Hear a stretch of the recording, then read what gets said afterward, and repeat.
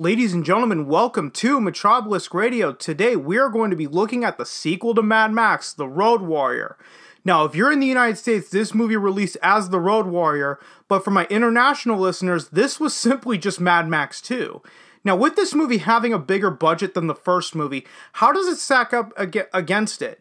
Does this movie fall into the trap that every other sequel does, where it just can't recapture the essence that the first movie brought, or does it elevate, even supersede the first movie? Now, before we get started, make sure to follow the blog, MetrObeliskRadio.blogspot.com, where you can stay up to date on all MetrObelisk Radio uploads, no matter if they're exclusive to YouTube, BitChute, LBRY, whatever platform you're currently watching this on. So with that out of the way, let's get right into Mad Max 2, or The Road Warrior. Now, as always, we always start off these retrospectives with the creative team, and this movie was directed by George Miller. His other directing credits include the segment Nightmare at 20,000 Feet for the Twilight Zone movie that was released in the mid-80s, the segment obviously being a remake of the classic episode of the television series that starred William Shatner, Lorenzo's Oil, The Witches of Eastwick, Babe Pig in the City, Happy Feet, and Happy Feet 2. Now let's move on to the writers, and we'll start with the man himself, George Miller. His writing credits include all of the Mad Max movies and all other movies I listed under his directing credits, with the exception of the Twilight Zone movie. He also wrote a TV miniseries called Bodyline, and he wrote the first Babe movie. Now let's get to Terry Hayes. Now, he was one of the co-writers for this movie. His other writing credits include the theatrical cut of Payback with Mel Gibson, Vertical Limit with Chris O'Donnell, and From Hell with Johnny Depp. And finally, we have Brian Hannett, and he was the other co-writer for this movie. Now, his writing credits include movies such as The Time Guardian and Flashpoint. Now, those movies are ones that you've probably never heard of, unless if you're in Australia. And for my Australian listeners, I apologize. I am not familiar with either of these movies.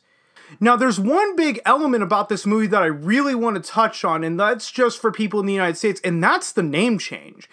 This movie was originally supposed to be released in the United States at the same time as it did in Australia. That was December 24th, 1981. The original distributor, American International Pictures, was in the final stage of a change of ownership at the time, so the movie wasn't released in the States on time. Warner Brothers decided to release the movie here, but they had the name changed to The Road Warrior. Now, why was the name changed? Simply because the first Mad Max movie wasn't popular in North America, despite it becoming popular as a result of being shown on cable channels at the time. In the marketing campaign for this movie, Warner deliberately distanced this movie from the first one, even though the original title was Mad Max 2. When this movie released, people began to speculate that this was a sequel to Mad Max because of the opening prologue showing archival footage from the first movie. And as a result of that speculation, Vestron Video, a very well-known pioneer in the home video market in the 80s, decided to re-release the first Mad Max movie on video and subtitled it at the time with The Thrilling Predecessor to The Road Warrior.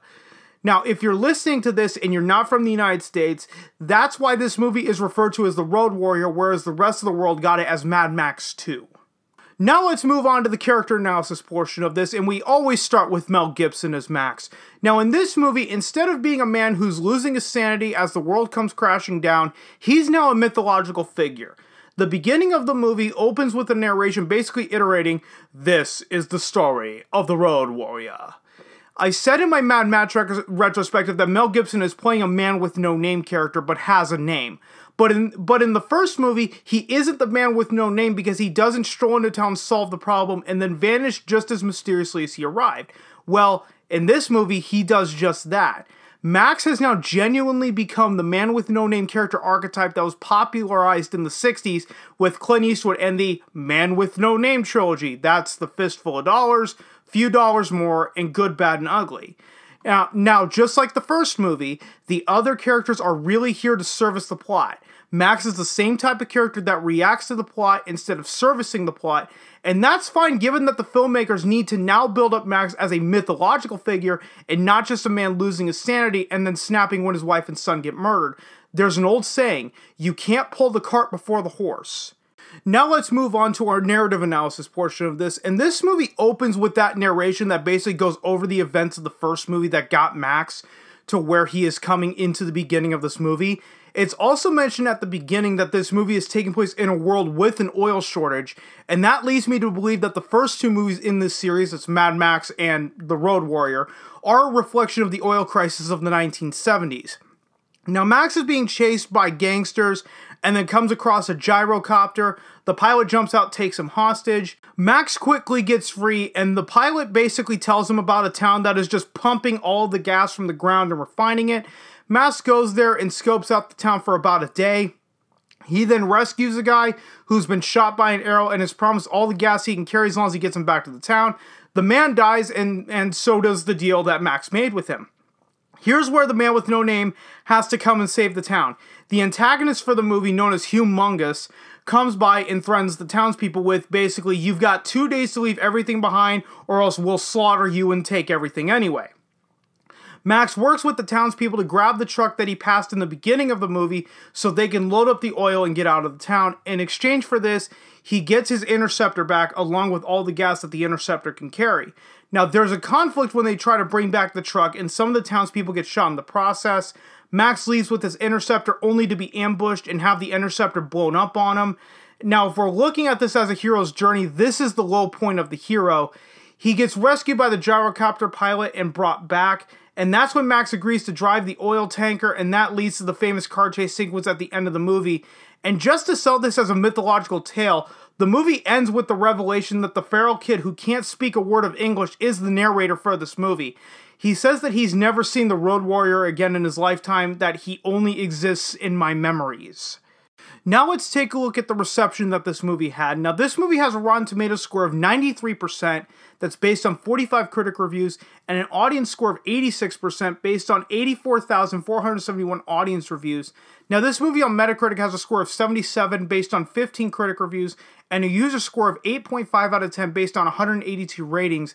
And this movie is sitting on IMDb at 7.6 out of 10 based on 162,708 reviews. And this movie had an estimated budget of $3 million, and that was 10 times the budget of the first movie. And this movie grossed $36 million worldwide. Now, adjusted for inflation, 1982 numbers to 2020, that is a worldwide gross of $96,172,974.09. Now, this movie was, at the time, a critical hit, with many citing it as an improvement over the first movie. Many critics have put this movie as one of, if not the best movie of 1981. I adjusted the box office totals for 1982 numbers, and that's because the United States didn't see this movie until May of 1982. Now, many Mad Max fans consider this movie to be the peak of the series, and I would agree with this point, but I don't want to get too far ahead here, and I'll just simply end the episode off with this. This is one of those rare cases where the sequel is actually superior to the first movie. I understand that the first movie was made on a smaller budget and the filmmakers probably had to adjust to compensate for it. The biggest reason why The Road Warrior is superior to the first movie is because instead of a story about a man who's losing his sanity as society breaks down and cracks, this movie focuses on making Max a mythological hero. The idea of Max being the Road Warrior wasn't in the first movie. He was a good cop, but he wasn't the Road Warrior. This movie really shows that George Miller wanted these Mad Max movies to mimic Westerns. As I brought up before, Max has the man with no name archetype, and instead of horses like a Western, there's cars and motorcycles.